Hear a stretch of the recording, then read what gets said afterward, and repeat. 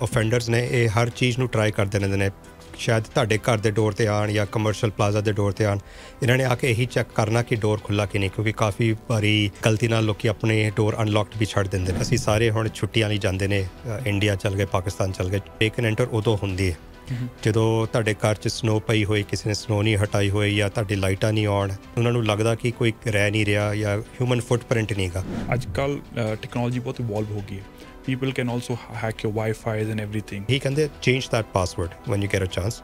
ਤੇ ਕੋਈ ਸਿੰਪਲ ਨਾ ਰੱਖਿਓ ਪਲੀਜ਼ 1 2 3 4 ਨਾ ਰੱਖਿਓ ਕਾਫੀ ਲੋਕ ਰੱਖਦੇ ਵੀ ਨਹੀਂ ਕਿ ਤੁਸੀਂ ਸਰਪ੍ਰਾਈਜ਼ਡ ਹੋ ਗਏ ਅਲਾਰਮ ਸਿਸਟਮ ਨੂੰ ਵੀ 1 2 3 4 you can turn on and turn of your lights as well exterior lights ਦੀ ਆਪਾਂ ਜਦੋਂ ਗੱਲ ਕਰਦੇ ਹਾਂ ਉਹ ਵੀ ਕਾਫੀ ਮਾਇਨੇ ਰੱਖਦੀ ਹੈ ਸੋ ਅਪਡੇਟ ਯੋਰ camera system usually Calgary police ਦਾ ਰਿਸਪੌਂਸ ਕੀ ਹੁੰਦਾ ਹੈ ਘਰ 'ਚ ਬ੍ਰੇਕ ਐਂਡ ਐਂਟਰ ਹੁੰਦਾ ਅਲਾਰਮ ਟ੍ਰਿਗਰ ਹੁੰਦਾ ਉਹਦੇ ਬਾਅਦ ਅਲਾਰਮ ਕੰਪਨੀ ਨੇ ਤੁਹਾਨੂੰ ਫੋਨ ਕਰਨਾ ਜਿਹੜੇ ਫੋਨ ਨੰਬਰ ਨੇ ਉਹੀ ਅਪਡੇਟਡ ਨਹੀਂ ਹੁੰਦੇ ਨੇ ਸੋ ਅਲਾਰਮ ਕੰਪਨੀ ਕਾਫੀ ਵਾਰੀ ਟਰਾਈ ਕਰਦੀ ਆ ਜਾਂ ਤੁਹਾਡਾ ਪੁਰਾਣਾ ਕੋਈ ਨੰਬਰ ਹੋਵੇ ਜਾਂ ਤੁਹਾਡੇ ਕੋਲ ਕਿਸੇ ਫੈਮਿਲੀ ਮੈਂਬਰ ਦਾ ਨੰਬਰ ਹੋਵੇ ਜਿਹੜੇ ਅਵੇਲੇਬਲ ਨਹੀਂ ਗਏ make sure before going for holiday in fact make ਕਿ ਇਹ ਤੁਹਾਡਾ ਅਪਡੇਟਡ ਨੰਬਰ ਹੈਗਾ ਕਿਉਂਕਿ ਕਾਫੀ ਵਾਰੀ ਹੋਮ ਨੰਬਰ ਨੂੰ ਲੱਭਣਾ ਸਾਨੂੰ ਔਖਾ ਲੱਗਦਾ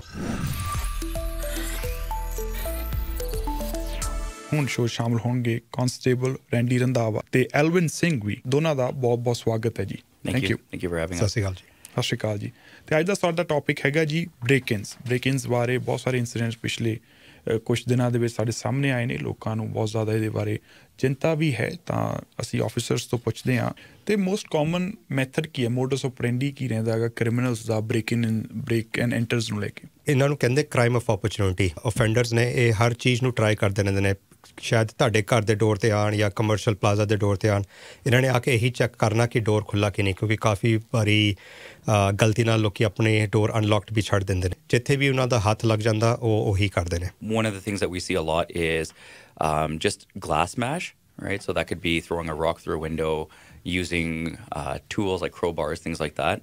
And depending on if it's a house or if it's a commercial property, if the doors are either insecure or they're just weak, if there's not a good locking mechanism or anything like that, then criminals may look to break it with, like I said, like a tool or a crowbar, something like that, something that's going to be easy for them to get in and get out.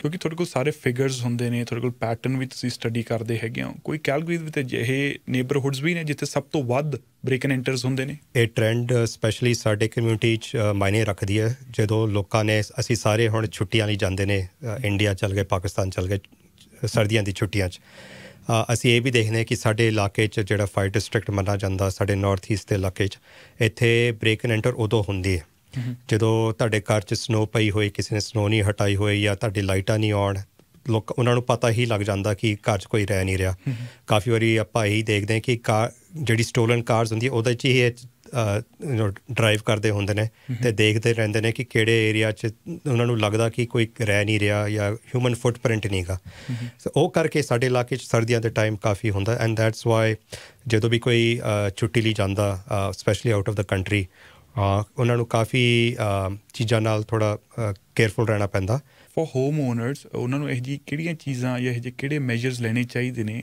ਤਾਂ ਕਿ break and enter ਨਾ ਹੋਵੇ ਜਿਹੜੇ ਕਿ ਉਹ basic ਰੱਖ ਸਕਦੇ ਆ ਫॉर ਐਗਜ਼ਾਮਪਲ ਕੋਈ ਜਿਵੇਂ ਰੰਧਾਵਾ ਜੀ ਕਹਿ ਰਹੇ ਸੀ ਕੋਈ ਲੰਬੇ ਚਿਰ ਵਾਸਤੇ ਛੁੱਟੀਆਂ 'ਤੇ ਚਲੇ ਜਾਂਦਾ ਤਾਂ ਉਹ ਇਹੋ ਜਿਹਾ ਕੀ ਕੁਛ ਕਰਕੇ ਜਾਣ ਤਾਂ ਕਿ ਉਹ ਇੱਕ ਬੇਸਿਕ ਮੈਜਰ ਤਾਂ ਲੈ ਕੇ ਰੱਖਣ So Calgary Police, we advertise the 9 p.m. routine.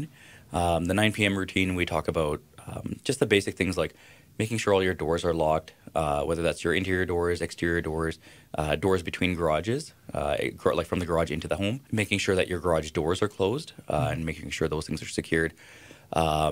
Vehicles, making sure that you have no valuables left in your vehicles. Lots of people leave like laptops or even like little things like USB chargers and things like that. So I think if you make sure everything is hidden away, no change or anything like that, and you take your garage door remote out, that is a big one where we see people will go into unlocked vehicles, they'll take the garage door remote, and then that's how they'll get in the house. So we always advise keep your garage door remote out of the vehicle. And then just the other basics are just, again, making sure that you have an alarm system in your house. If you're going to be away for a long period of time, if you're going to India, Pakistan, any of those areas, or anywhere that you go for vacation, having an alarm system is really good. Having somebody come check in on your home. Now we're coming into the time of year where snow is an issue. So either having somebody come in and shovel the driveway or hiring a vendor that can come and do that for you. Making sure that your mail, if you have a mailbox at your doorstep, making sure you have like a friend or a family member who can come by, maybe collect mail, things like that. Just so again, like thieves will always look and see, if there's newspapers on the doorstep or things like, making sure that you have like timers in your house for lights. So having some interior lights on a timer, having even at least one exterior light on, or maybe just, if you have your porch light or the lights out in front of the garage, having some lighting in the nighttime is a good deterrent. And then the last thing I can think of is security cameras, making sure that you have security cameras around your house. If you're going to have a camera at home, make sure your camera has a good retention period, so more than 7 days ideally. And make sure the resolution, like sometimes people, what they do is they'll buy cameras with very low quality resolution. So we always advise just to make sure that it's got, high definition quality. The better the image, the better it is, or the easier it is for us to be able to investigate when we have to. आजकल technology बहुत evolve हो गई है. People can also hack your Wi-Fi and everything. ते काफ़ी time just security system it's linked with that or synced with that. ਤੇ ਫਿਰ ਜਿਹੀ situation ਦੇ ਵਿੱਚ ਕੀ ਕਰਨਾ ਚਾਹੀਦਾ ਹੈਗਾ? ਦੇਖੋ ਜੀ ਤੁਹਾਡੀ ਗੱਲ ਬਿਲਕੁਲ ਸਹੀ ਹੈ ਟੈਕਨੋਲੋਜੀ ਜਿੱਦਾਂ ਵੱਧਦੀ ਆ ਉਨੀ ਰਿਸਕ ਵੀ ਸਾਨੂੰ ਆਉਂਦੇ ਨੇ ਬਟ ਉਹਦਾ ਫਾਇਦਾ ਵੀ ਸਾਨੂੰ ਕਾਫੀ ਹੈਗਾ ਜਿਹੜੀ ਤੁਸੀਂ ਵਾਈਫਾਈ ਦੀ ਗੱਲ ਕਰਦੇ ਹੋ it's not that common right now but ਅਸੀਂ ਸਾਰਿਆਂ ਨੂੰ ਇਹੀ ਰეკਮੈਂਡ ਕਰਦੇ ਹਾਂ ਕਿ ਜਦੋਂ ਵੀ ਤੁਸੀਂ ਵਾਈਫਾਈ ਕਨੈਕਸ਼ਨ ਲੈਂਦੇ ਹੋ ਜਾਂ ਤਾਂ ਟੈਲਸ ਤੋਂ ਜਾਂ ਬਿੱਲ ਤੋਂ ਉੱਥੇ ਡੀਫਾਲਟ ਪਾਸਵਰਡ ਹੁੰਦਾ ਡੀਫਾਲਟ ਪਾਸਵਰਡ ਕਾਫੀ ਚੰਗਾ ਹੁੰਦਾ ਕਿਉਂਕਿ ਉਹਦੇ 'ਚ ਕਾਫੀ ਕੈਰੈਕਟਰਸ ਨਿਊਮਰਲਸ ਕਾਫੀ ਚੀਜ਼ਾਂ ਮਿਕਸ ਕੀਤੀਆਂ ਹੁੰਦੀਆਂ ਬਟ ਅਸੀਂ ਇਹੀ ਕਹਿੰਦੇ change that password when you get a chance ਅਤੇ ਕੋਈ ਸਿੰਪਲ ਨਾ ਰੱਖਿਓ ਪਲੀਜ਼ 1 2 3 4 ਨਾ ਰੱਖਿਓ ਉਹ ਕਾਫੀ ਲੋਕ ਰੱਖਦੇ ਵੀ ਨਹੀਂ ਹੈ ਤੁਸੀਂ ਸਰਪ੍ਰਾਈਜ਼ ਹੋ ਗਏ ਅਲਾਰਮ ਸਿਸਟਮ ਨੂੰ ਵੀ 1 2 3 4 ਰੱਖਿਆ ਲੋਕਾਂ ਨੇ ਸੋ ਮੇਕ ਸ਼ੋਰ ਤੁਸੀਂ ਉਹਨੂੰ ਐਕਸਟੈਂਡਡ ਪਾਸਵਰਡ ਰੱਖੋ ਉਹਦੇ 'ਚ ਸਿੰਬਲਸ ਜਾਂ ਨਿਊਮਰਲਸ ਜਾਂ ਐਲਫਾਬੈਟ ਸਾਰੇ ਐਡ ਕਰਕੇ ਰੱਖੋ ਥੋੜ੍ਹਾ ਲੰਬਾ ਹੋਏ ਉਹ ਚੰਗੀ ਗੱਲ ਆ ਜਿੱਦਾਂ ਕਾਂਸਟੇਬਲ ਸਿੰਘ ਨੇ ਗੱਲ ਕੀਤੀ ਟੈਕਨੋਲੋਜੀ ਡੋਰਬੈਲ ਕੈਮਰਾਸ 'ਤੇ ਟੈਕਨੋਲੋਜੀ ਅੱਜ ਕੱਲ੍ਹ ਹੈਗੀ ਆ ਉਹਨਾਂ ਨੂੰ ਹੈਕ ਕਰਨਾ ਅੱਜ ਕੱਲ੍ਹ ਥੋੜ੍ਹਾ ਔਖਾ ਹੋ ਗਿਆ ਆਮ ਨਾਟ ਸੇਇੰਗ ਕਿ ਨਹੀਂ ਹੋ ਸਕਦਾ ਬਟ ਉਹਦੇ ਲਈ ਕਿਸੇ ਨੂੰ ਜ਼ਿਆਦਾ ਹੀ ਕੰਮ ਕਰਨਾ ਪੈਣਾ ਜਿਹੜੇ ਓਫੈਂਡਰਸ ਨੇ ਉਹ ਕਰਦੇ ਨਹੀਂ like a sad crime of opportunity ਉਹਨਾਂ ਨੇ ਟਰਾਈ ਮਾਰਨੀ ਹੈ ਅਗਰ 5 ਮਿੰਟਾਂ 'ਚ ਅੰਦਰ ਨਹੀਂ ਜਾਂਦੇ ਦੈਨ ਦੇ going to go to the next one so doorbell camera CCTV cameras and ਜਿਹੜੀ ਅੱਜ ਕੱਲ੍ਹ ਹੋਮ ਆਟੋਮੇਸ਼ਨ ਦੀ Z-Wave ਜਾਂ ਜਿਹੜੀ ਵੀ ਅੱਜ ਕੱਲ੍ਹ ਟੈਕਨੋਲੋਜੀ ਹੈਗੀ ਹੈ you can turn on and turn of your lights as well exterior lights ਦੀ ਆਪਾਂ ਜਦੋਂ ਗੱਲ ਕਰਦੇ ਹਾਂ ਉਹ ਵੀ ਕਾਫੀ ਮਾਇਨੇ ਰੱਖਦੀਆਂ ਸੋ when it comes to hacking thankfully the technology is not there but ਜਿਹੜੀ ਕੰਪਨੀਜ਼ ਵੇਚਦੀਆਂ ਤੁਹਾਨੂੰ ਇਹ ਜਿਹੜੇ ਰਿੰਗ ਜਿਹੜੇ ਡੋਰਬੈਲ ਕੈਮਰਾਸ ਸਕਾਈਬੈਲ ਜਿਹੜੇ doorbell cameras they're also upgrading their software as well ਜਿਹੜੇ ਅਪਡੇਟਸ ਤੁਹਾਨੂੰ ਆਉਂਦੇ ਰਹਿੰਦੇ ਨੇ so make sure you update your camera system update your ਜਿਹੜੇ ਡੋਰਬੈਲ ਕੈਮਰਾਸ ਹੁੰਦੇ ਨੇ ਜਿਹੜੇ live on the air online ਜਿਹੜੇ ਅਪਡੇਟਸ ਆਉਂਦੇ ਨੇ ਤੇ ਯੂਜੂਲੀ ਕੈਲਗਰੀ ਪੁਲਿਸ ਦਾ ਰਿਸਪੌਂਸ ਕੀ ਹੁੰਦਾ ਹੈਗਾ how do you guys respond ਜਦੋਂ ਤੁਹਾਨੂੰ ਬ੍ਰੇਕ ਐਂਡ ਐਂਟਰ ਦੀ ਕੋਈ ਕਾਲ ਆਉਂਦੀ ਹੈ ਜਾਂ ਇਨਫੋਰਮੇਸ਼ਨ ਮਿਲਦੀ ਹੈ I think it depends if it's an active break and enter. So that for us is a 911 call. We deal with that in an appropriate manner, right? So if it's a 911 call, we will respond. I know if there's an offender on scene, if we can confirm that, then that steps up the response, right? So that just means how quickly we can get there. If it's somebody comes home after several days and they say, hey, somebody broke into my house, then the response there is going to be a little bit different because again, it's not at that same level of priority. There's no offender on scene. There's no danger to anybody. So we have to take those things into consideration when we do respond.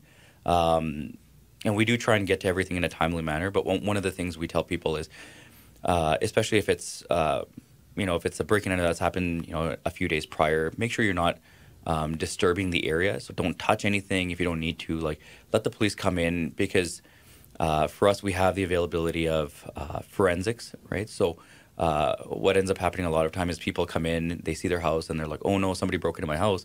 And then they go through everything and they start touching everything. And so when they do that, it actually reduces our ability to go obtain fingerprints or, if there's any DNA, so like blood or any other like bodily fluids that may have been left behind, that reduces our ability to get that information. So I tell everybody, if you come to your house and if it's broken in, best thing to do is call the police and just wait. I know it can take some time if it's several days past, but you're better off to wait and let us come in, get all that evidence versus you going into that place and then now destroying all the evidence that we could have used.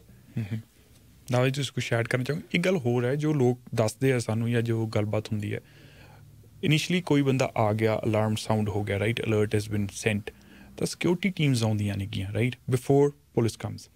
ਅਤੇ ਉਹਦੇ ਵਿੱਚ ਲੋਕ ਕਹਿੰਦੇ ਵੀ ਲੋਕਾਂ ਨੂੰ ਇਹ ਨਹੀਂ ਪਤਾ ਵੀ ਉਹਨਾਂ ਕੋਲ ਕੀ ਪਾਵਰ ਹੈਗੀ ਹੈ, ਕਿਸ ਤਰ੍ਹਾਂ ਦੇ ਉਹ ਐਕਸ਼ਨ ਲੈ ਸਕਦੇ ਨੇ। ਬਹੁਤ ਵਾਰੀ ਲੋਕਾਂ ਦਾ ਉਹਨਾਂ ਦੇ ਉੱਤੇ ਸਿੱਧਾ ਰਿਲਾਇਬਿਲਿਟੀ ਨਹੀਂ ਹੁੰਦੀ, ਜਾਂ ਵੀ ਇਹ ਕੁਛ ਨਹੀਂ ਕਰ ਸਕਦੇ, ਵੀ ਪੁਲਿਸ ਹੀ ਆ ਕੇ ਕੁਛ ਕਰ ਸਕਦੀ ਹੈ। ਤਾਂ ਉਸ ਸਿਚੁਏਸ਼ਨ ਦੇ ਵਿੱਚ ਉਹ ਡਾਇਲੇਮਾ ਜਿਹੜਾ ਲੋਕਾਂ ਦੇ ਮਨਾਂ ਦੇ ਵਿੱਚ, ਉਹਨੂੰ ਤੁਸੀਂ ਕਿਵੇਂ ਐਡਰੈਸ ਕਰਦੇ ਹੋ, ਉਹਦਾ ਕੀ ਜਵਾਬ ਹੈ? ਦੇਖੋ ਜੀ, ਜਦੋਂ ਆਪਾਂ ਸਿਕਿਉਰਿਟੀ ਟੀਮ ਦੀ ਗੱਲ ਕਰਦੇ ਨੇ, ਉਹਨਾਂ ਦੇ ਪਾਵਰਸ ਲਿਮਿਟਡ ਹੁੰਦੇ ਨੇ। They are just security. ਉਹਨਾਂ ਦਾ ਕੰਮ ਹੈਗਾ to watch and to communicate. They are not allowed to, ਜਿੰਨਾ ਕੁ ਆਪਾਂ ਰੈਕਮੈਂਡ ਕਰਦੇ ਹਾਂ ਉਹਨਾਂ ਨੂੰ, ਇਹ ਨਹੀਂ ਕਿ ਕਿਸੇ ਨੂੰ ਦੇਖਿਆ ਦੇਰ, ਮੈਂ ਰੈਜ਼ੀਡੈਂਸ਼ੀਅਲ ਦੀ ਗੱਲ ਕਰਾਂ, ਨਾਟ ਕਮਰਸ਼ੀਅਲ ਦੀ ਵੀ ਗੱਲ ਕਰਾਂਗੇ। ਉਹਨਾਂ ਦੇ ਪਾਵਰਸ ਲਿਮਿਟਡ ਹੁੰਦੇ ਨੇ। ਆਲ they can do is watch and then call us. Issue ਉਦੋਂ ਆਉਂਦੀ ਹੈ, ਸਾਰਿਆਂ ਦੇ ਘਰ 'ਚ ਅਲਾਰਮ ਸਿਸਟਮ ਹੁੰਦੇ ਨੇ, ਬਟ ਕਾਫੀ ਵਾਰੀ ਜਿਹੜੇ ਫੋਰ ਐਗਜ਼ਾਮਪਲ ਕਿਸੇ ਦੇ ਘਰ 'ਚ ਬ੍ਰੇਕ ਐਂਡ ਐਂਟਰ ਹੁੰਦਾ, ਅਲਾਰਮ ਟ੍ਰਿਗਰ ਹੁੰਦਾ, ਉਹਦੇ ਬਾਅਦ ਅਲਾਰਮ ਕੰਪਨੀ ਨੇ ਤੁਹਾਨੂੰ ਫੋਨ ਕਰਨਾ। ਜਿਹੜੇ ਫੋਨ ਨੰਬਰ ਨੇ ਉਹੀ ਅਪਡੇਟਡ ਨਹੀਂ ਹੁੰਦੇ ਨੇ। ਸੋ ਅਲਾਰਮ ਕੰਪਨੀ ਕਾਫੀ ਵਾਰੀ ਟਰਾਈ ਕਰਦੀ ਆ, ਜਾਂ ਤੁਹਾਡਾ ਪੁਰਾਣਾ ਕੋਈ ਨੰਬਰ ਹੋਵੇ, ਜਾਂ ਤੁਹਾਡੇ ਕੋਲ ਕਿਸੇ ਫੈਮਿਲੀ ਮੈਂਬਰ ਦਾ ਨੰਬਰ ਹੋਵੇ ਜਿਹੜੇ ਅਵੇਲੇਬਲ ਨਹੀਂ ਗਏ। Make sure before going for holiday, in fact make sure ਅੱਜ ਵੀ ਜੋ ਕਾਲ ਅਲਾਰਮ ਕੰਪਨੀ, ਲੈਟ ਦਮ ਨੋ ਕਿ ਇਹ ਤੁਹਾਡਾ ਅਪਡੇਟਡ ਨੰਬਰ ਹੈਗਾ, ਕਿਉਂਕਿ ਕਾਫੀ ਵਾਰੀ ਹੋਮ ਨੰਬਰ ਨੂੰ ਲੱਭਣਾ ਸਾਨੂੰ ਔਖਾ ਲੱਗਦਾ। So that's another issue. Same with the alarm company. So the alarm triggers, alarm company ਤੁਹਾਨੂੰ ਕਾਲ ਕਰੂਗੀ ਪਹਿਲਾਂ। ਅਗਰ ਤੁਸੀਂ ਫੋਨ ਨਹੀਂ ਚੱਕਦੇ ਜਾਂ ਤੁਸੀਂ ਕਹਿੰਦੇ ਹੋ ਕਿ ਹਾਂ ਵੀ ਮੈਂ ਘਰ 'ਚ ਨਹੀਂ ਗਾ, ਫਿਰ ਉਹਨਾਂ ਨੇ ਸਾਨੂੰ ਕਾਲ ਕਰਨੀ ਆ। ਉਹ ਟਾਈਮ 'ਚ 5-10 ਮਿੰਟ ਉੱਥੇ ਹੀ ਨਿਕਲ ਜਾਂਦੇ ਨੇ। ਸੋ to reduce that, make sure ਕਿ ਅਲਾਰਮ ਕੰਪਨੀ ਦਾ ਫੋਨ ਆਉਂਦਾ, pick it up, you know it's the correct phone number. They will ask you a question, let them know I'm not at home, please call the police. ਉਹ ਸਾਨੂੰ ਕਾਲ ਕਰਨਗੇ, ਫਿਰ ਸਾਡਾ response time ਵੀ ਹੁੰਦਾ। ਉਹ time 'ਚ ਕਾਫੀ issues ਆਉਂਦੀਆਂ। But yes, commercial ਜਿਹੜੇ ਪਲਾਜ਼ਾ ਨੇ ਉਹਨਾਂ ਨੂੰ ਥੋੜ੍ਹਾ ਹੁੰਦਾ ਕਿ ਫਿਜ਼ੀਕਲ ਸਿਕਿਉਰਿਟੀ ਉਹਨਾਂ ਦੀ ਹੁੰਦੀ ਹੈ। ਜਿਹੜੇ ਫਿਜ਼ੀਕਲ ਸਿਕਿਉਰਿਟੀ ਆਫਿਸਰਸ ਹੁੰਦੇ ਨੇ, most of the time they are very good. ਅਗਰ ਕੁਝ ਦੇਖਦੇ ਨੇ ਜਾਂ ਗਲਾਸ ਬ੍ਰੇਕ ਹੁੰਦਾ ਜਾਂ ਕੋਈ ਡੋਰ 'ਤੇ ਗਲਾਸ ਬ੍ਰੇਕ ਹੁੰਦਾ, ਉਹ ਆਲਵੇਜ਼ ਸਾਨੂੰ ਕਾਲ ਕਰਦੇ ਨੇ, ਕਿਉਂਕਿ ਉਹਨਾਂ ਦੀ ਰਿਸਪੌਂਸਿਬਿਲਿਟੀ ਹੁੰਦੀ ਹੈ। ਸੋ ਜਸਟ ਬੀ ਕੇਅਰਫੁਲ। ਅਗਰ ਹੋਮ ਅਲਾਰਮ ਕੰਪਨੀ ਤੁਹਾਡੇ ਟੈਲਸ ਨਾਲ ਹੈਗਾ ਜਿਹੜਾ, please call them, make sure they have all your updated information, updated phone number, so that ਅਗਰ ਕੋਈ ਇਸ਼ੂ ਆਉਂਦੀ ਹੈ, they can always get hold of you. And ਦੇ ਵਿੱਚ ਤੁਸੀਂ ਕੀ ਕਹਿਣਾ ਚਾਹੋਗੇ ਸਾਡੇ ਲਿਸਨਰਸ ਨੂੰ? ਉਹੀ ਟੈਕਨੋਲੋਜੀ ਦੀ ਗੱਲ ਆ ਰਹੀ ਹੈ। ਪਲੀਜ਼ ਜਿਹੜੀ ਟੈਕਨੋਲੋਜੀ ਹੈਗੀ ਉਹਨੂੰ ਯੂਜ਼ ਕਰੋ। CCTV cameras, doorbell cameras, alarm system, home automation, ਹਰ ਚੀਜ਼ ਤੁਸੀਂ ਯੂਜ਼ ਕਰ ਸਕਦੇ ਹੋ। ਐਂਡ ਅਗਰ ਕਦੇ ਵੀ ਤੁਹਾਨੂੰ ਲੱਗਦਾ ਕਿ ਕੋਈ ਸਸਪੈਕਟ, ਜਾਂ ਤੁਹਾਨੂੰ ਲੱਗ ਰਿਹਾ ਕਿ ਕੋਈ ਇਹੋ ਜਿਹਾ ਪਰਸਨ ਹੈਗਾ ਜਿਹਨੂੰ ਤੁਸੀਂ ਜਾਣਦੇ ਨਹੀਂ, ਤੁਹਾਡੇ ਘਰ ਦੇ ਅੱਗੇ ਹੈਗਾ ਔਰ ਇਨ ਦੀ ਏਰੀਆ, ਜਾਂ ਗੱਡੀ ਹੋਵੇ, ਕਿਉਂਕਿ ਕਾਫੀ ਇਹ ਜਿਹੜੇ ਸਸਪੈਕਟਸ ਆਉਂਦੇ ਨੇ ਗੱਡੀਆਂ 'ਚ ਆਉਂਦੇ ਨੇ, ਵਿਚ R mostly stolen most of the time. So please let us ਨੋ, ਅਸੀਂ ਟਰਾਈ ਕਰਾਂਗੇ, will come and check that out as well. ਤਾਂ ਬਹੁਤ ਬਹੁਤ ਧੰਨਵਾਦ। Thank you so much for coming on the show and sharing this important information.